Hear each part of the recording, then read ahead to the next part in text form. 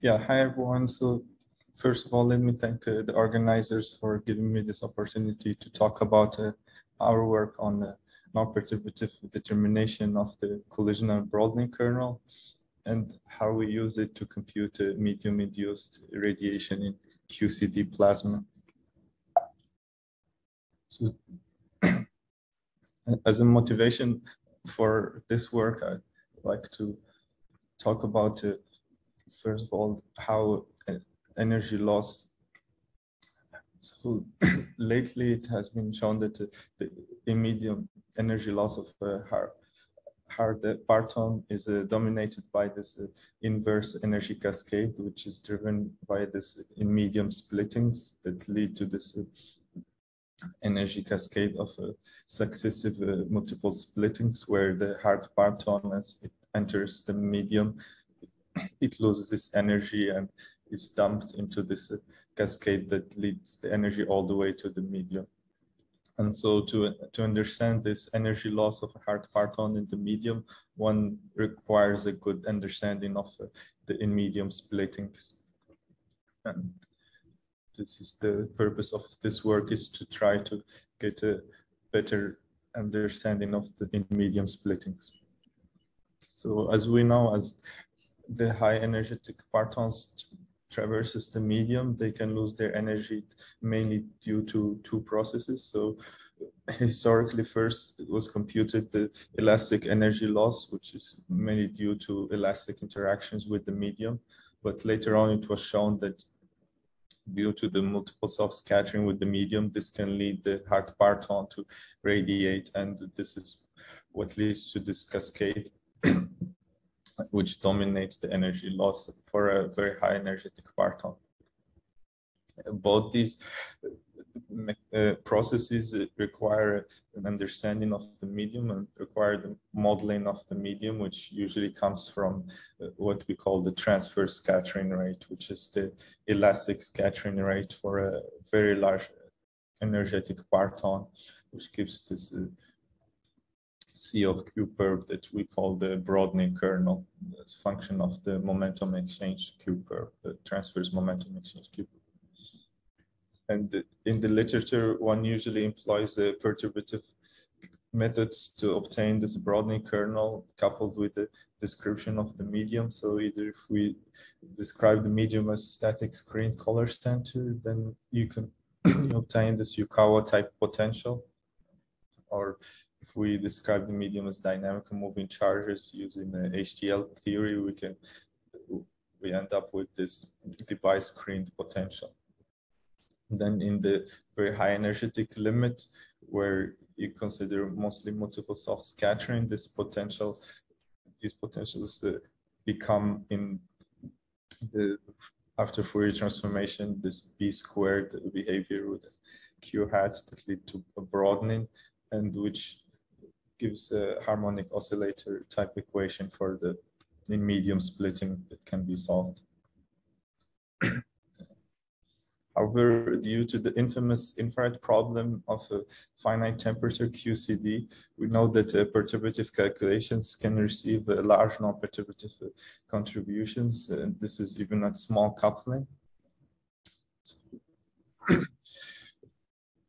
And so to remedy this, after writing the Fourier transform here, I define of the C of Q curve, which is the zero subtracted Fourier transform into impact parameter space.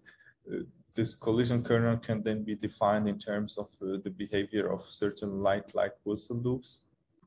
And for temperatures well above the critical temperature, these Wilson loops can be recast into a reduced effective theory of QCD, which is known as electrostatic QCD, where we use the separation of scales between a GT and the hard scale by T of the Matsubara frequencies to integrate out the hard modes, and this leaves only the gluon zero mode, which also leads to a reduced theory, dimensionally reduced theory of QCD. So it's in a 3 dimension instead of 4 dimensions.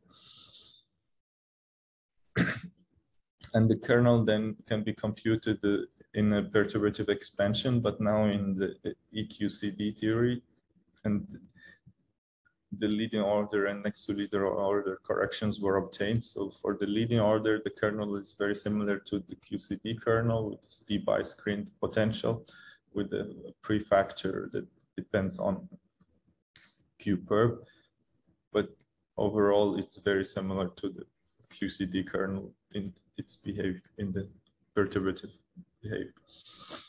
However, the next to leading order corrections, which were obtained here by Kakao, display a very markedly different behavior at small momentum exchange, which go as 1 over q to the 3 as opposed to the leading order, which is only 1 over q squared. And on the other hand, at large momentum exchange, we recover the same behavior. So this difference here that we see even at small coupling maybe hints at a breakdown of this perturbative expansion. And so one can try to go beyond the perturbative results to extract non-perturbative contributions on the lattice, which was done by these papers. And in 2020, Gaimor and Nijfusa obtained the continuum extrapolated results for the broadening kernel in EQCD on a lattice. However, this result here I take from their paper is for the broadening kernel in EQCD, which is not exactly the broadening kernel in QCD. That's because EQCD is a low energy effective theory of QCD, which means they agree both in the infrared regime, but in the ultraviolet, they can be different. And so we need to employ a matching to extract the infrared behavior from the lattice and supply it with the right ultraviolet behavior that we know from perturbative QCD. And that's what we do here to obtain the fully matched broadening kernel results here for 500 MeV temperature in this black dots and 250 MeV in orange that I plot here as a function of the impact parameter. And what we see is when we do the scaling with the coupling and the temperature, we see that both results show very similar behavior and they scale on top of each other with this nice scale.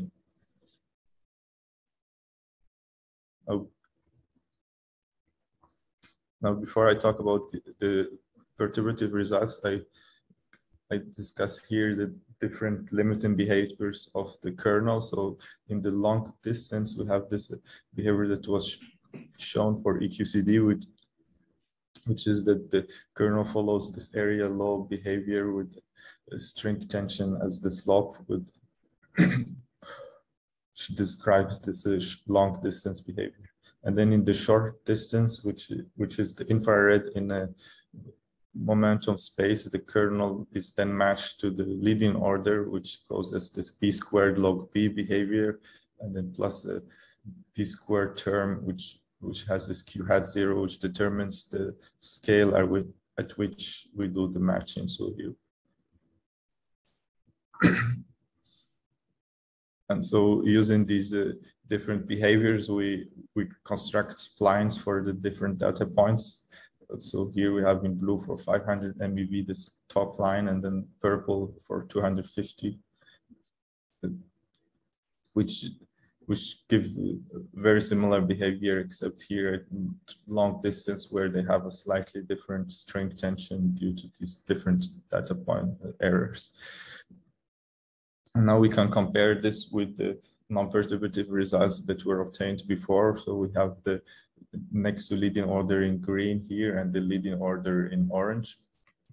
So in the long distance, we see that we have also in the next to leading order, we have this string tension area law behavior, but comes with a different slope, so meaning a different string tension, while the leading order has only this logarithmic behavior. And then in the short distance where we do the matching to QCD, we recover the same behavior here at the short distances. Yeah. And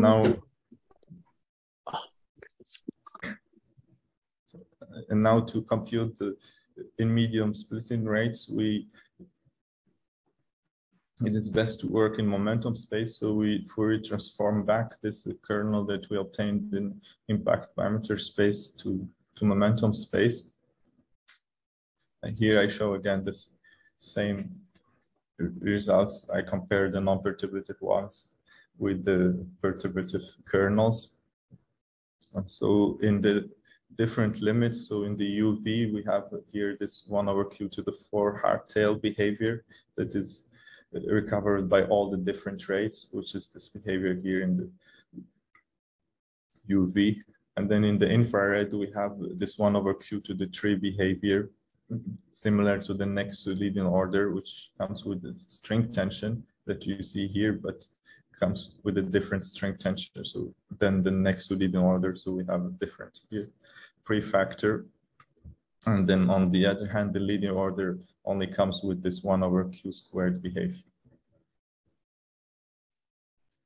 And now that we have the different broadening kernels, we can use them to compute the rate of splitting in finite medium. We follow the approach of Cao and Gale, and we obtain the rate of a quark with energy 300 times the temperature radiating a gluon with momentum fraction z. And here on the left, I show for a soft gluon with momentum fraction of 0.05, and then on the right with the democratic splitting of the momentum fraction of half. And we look at the splitting rate here as a function of the evolution time. So the time the parton spends in the medium. And what we see is that at short times, the next to the non-perturbative results actually start slower than the leading order results before it saturates in between the leading order and next to leading order, which we see at different momentum fractions. We see similar behavior. And if we compare the ratio to the leading order, what we see is that the non-perturbative results stays in a band around the 50% of the leading order, while the next to leading order can sometimes go to become twice as large as the leading order. And we see that the leading order actually stays closer to the non-perturbative result. And we can also look at the splitting rate as a function of momentum fraction for this momentum fraction of the gluon at different times here at 0.4 Fermi and in the middle at 1 Fermi and then at 4 Fermi on the right. And we see a qualitatively similar behavior for all the different momentum fractions, and only the saturation time is different. And so we see that the non-perturbative results are slower than the leading order before it slowly saturates in between the leading order and next to leading order. Now, beyond just using different kernels to compute the in-medium splitting rates, we also use different approximations. We try to compare different approximations to obtaining this in-medium splitting rates. And I will try to introduce them here by explaining the interplay between the different scales of this splitting. So if we think of a quark radiating a gluon here in the medium, we have different scales that enter from the medium length here, L, so the time the parton spends in the medium, to the mean free path, which is the distance between each elastic scatterings in the medium. And then because of the quantum mechanical effect, there is a finite time it takes for the medium to discern between the quark and the radiated gluon, and this is known as the formation time. So time takes for this radiation to form. And so we can differentiate between different regimes. So if we first consider a soft splitting, so with the typical momentum fraction to be small, then the formation time is then shorter than the mean free path, such that the formation time is shorter than the mean free path, and then only few scatterings can occur during the formation. And so the radiation can be described using an opacity expansion, which is an expansion in the number of scatterings, and this is known as the Bethe-Heitler regimes, where the first opacity expansion is known as the Bethe-Heitler rate. And on the other hand, if we consider a hard splitting, then we have two different cases. Either if the formation time is much larger than the medium length, and then these kind of gluons can only be formed due to rare hard scatterings, since the soft scatterings that usually give a transverse momentum of q hat times the formation time are not large enough to obtain these gluons, and then these can again be described in an opacity expansion way. And then on the other hand, if the formation time is smaller than medium length, then multiple scatterings are important and have to be resummed, which lead to interference effects and lead to this LPM effect. And so these different regimes that can be described with different approximations that people have been working on. So here we will compare between three different approximations. So first we will compute the opacity expansion in the first order, which is by considering only one scattering. And then we will also compare with this, what we call a resummed opacity expansion that has been developed lately in the literature, where we take the opacity expansion, and by employing a cutoff to the collision integral, you can actually resum this opacity expansion, the different terms, and it leads to this exponential, it exponentiates, which leads to this exponential attenuation term. And then on the other hand, if we look for a very hard parton, and the broadening kernel has this behavior of b squared log b behavior, and this can be described using the harmonic oscillator approximation if we take the log to be a constant. And so this can lead to a harmonic oscillator equation for solving for the in-medium splitting, which can be solved completely analytically. And then there have been work to improve this using an opacity expansion for the log b behavior. So the term where the logarithm depends on the impact parameter. And so by considering this term to be a perturbation on top of the harmonic oscillator and solving this perturbation in opacity expansion. And so this can be understood as resumming the multiple soft scattering in the harmonic oscillator limit, and then considering rare hard scatterings in an opacity expansion on top of this multiple soft scatterings. And then, so here we compute again the same splitting rate for a quark with the energy 300 times the temperature, splitting into a gluon with momentum fraction z. And we use the same broadening kernel, mainly this non-perturbative broadening kernel at 500 MeV, but we compare the full in medium splitting to the different approximations that I just discussed. So we compare with the opacity expansion at first order in orange, and then this n equal x, which is this resummed opacity expansion. And then this next to leading order harmonic oscillator approximations where this rare hard scatterings are considered on top of the multiple soft scatterings. And so what we see is that for both the momentum fraction at early times, the opacity expansion works well to describe the rate. However, this opacity expansion very fast saturates at a much larger than the full rate. But on the other hand, for a soft splitting, this resumed opacity expansion is attenuated and it saturates much closer to the full rate.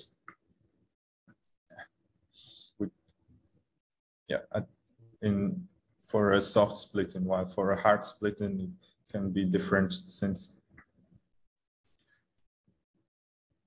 there we have this multiple soft scatterings that are important. And here for this multiple soft scatterings, the harmonic oscillator works very well and can describe the rate, and even at early times, since it considers this opacity expansion of the rare hard scatterings. Okay. And before concluding, so today I was talking about the collisional kernel that was obtained in this lattice EQCD result using Wilson loops, but there have been also work to obtain the asymptotic masses, because for now we were using the leading order for the result for the asymptotic mass, but there have been work to obtain the asymptotic mass using the same method. And so finally, to conclude, I showed how approximations to the splitting rates can be effective at reproducing the rate within their respective range of validity. However, on the other hand, the differences between the kernels, so the perturbative kernel, mainly the leading order, which is usually used in phenomenological studies for jet quenching, and the non-perturbative kernel can easily be of the order of 30% and can have larger differences. And so it would be interesting to include these non-perturbative results to jet studies to see their impact on the jet quenching studies. Thank you.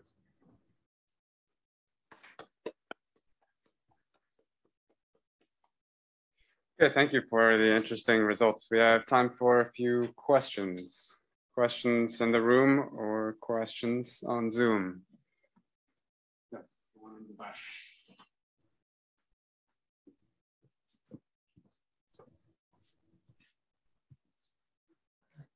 Yeah, thanks for the interesting talk.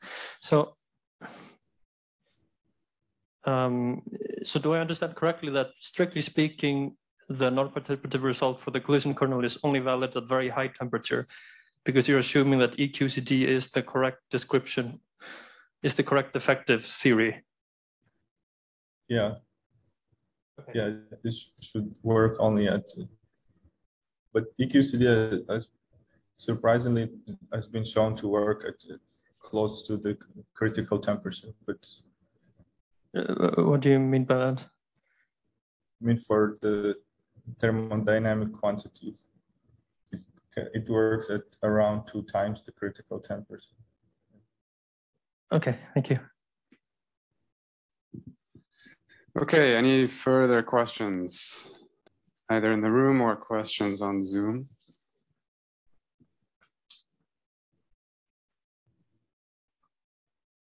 All right, seems not to be the case. Let's thank Ismail again.